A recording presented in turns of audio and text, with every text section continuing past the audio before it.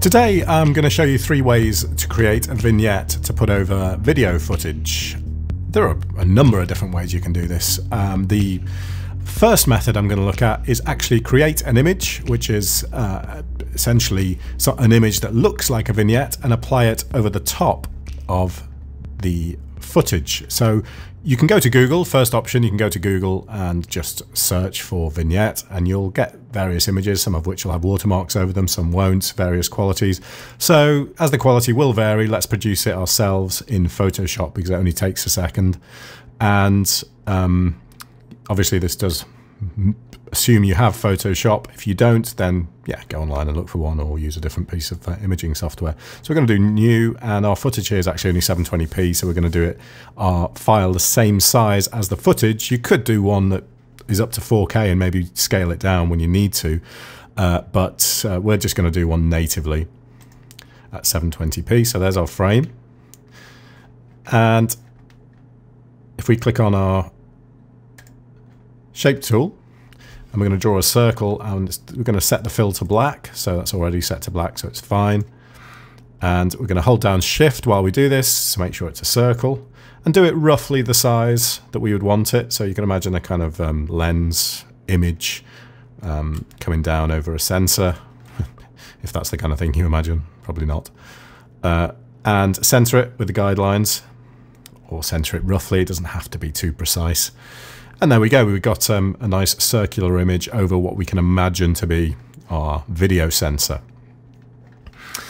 So if we click on the shape tool again and go here, we can do subtract front shape. And what subtract does is it makes the center of the shape transparent and makes everything around the shape black, which is exactly what we need here, because it's this bit that's going to be the vignette and the rest of it is going to be the image. And then we need to click on the masks tool within properties, and we need to feather the edges of this. So for a 720p image, it's not going to be quite so high, so probably need to take it up to, I don't know, we can leave it quite dark, because you can always reduce the opacity in Premiere itself. So then it kind of caters for more situations then, because obviously if you leave the image darker, you have that image to use, and if you have a project where you need a darker vignette, then you've got it ready there. So, but we'll leave it quite dark and not feather it too much. So maybe just over 100 like that. And if we click off and maybe just close that over, you can see that a little bit more clearly. So there we have what looks like a vignette, and that's basically what it is. So if we save that out, using save for web, and it needs to be PNG 24. It has to be a PNG image because we need to retain the transparency of the image, and PNG 24 because we've got a very smooth gradient here, so we need to have all the colors we can. If you save it to 8-bit, if we set, let's say we set it to PNG 8, you're just going to get these 2 colors. In fact, I wasn't expecting it to do that. I was expecting it to band. Strange. Anyway, so yeah, PNG 24 is the way to go there. And we'll save it to the desktop and we'll just call it Vignette 720p. And we can close Photoshop now. And all we need to do with that is in our footage here, which is some footage that was shot last week in Bristol. We've already color corrected this and put a sharpen on it, made it look how we want, but it doesn't have any kind of vignette on it. So you've got a lot of distracting stuff in the background around the edges. So let's get sort of the focus a little bit more in on the subject. Double click on our project there and bring in the image file that we just created. So Vignette 720p. And I'll put that over the top. Just drag it over the top of the project and drag it over all your footage that you want to apply it to. And you can see immediately that because it's a transparent image, you don't need to change the you don't need to go into here and change the blend mode at all. You can just leave it as normal. And that works fine. So if I turn that on and off here, you can see we've got a nice, quite dark in this case, vignette. And if you want to, go into that layer and change the opacity of that, just to take the edge off it a little bit, make it a little bit lighter. And that gives you quite a lot of flexibility. It's a nice way to do it. Second method, we'll take that one off for now. The second method is just use a plugin. There's loads of plugins that support this, support the creation of a vignette. And a typical example would be Magic Bullet Looks, but you know, that's quite expensive. It's expensive software, so you wouldn't necessarily want to have it just to be able to create vignettes. Well, I really wouldn't recommend it. But let's go in here anyway and show you how you can do that. So in our lens settings, they have a tool that's specifically for creating a vignette, and it allows you loads of options to change it and get it the way you want it to look. And the good thing about this is it's very, very simple to change the shape and the size of it, and you know, you can you actually rotate it around on this? I'm not sure you can.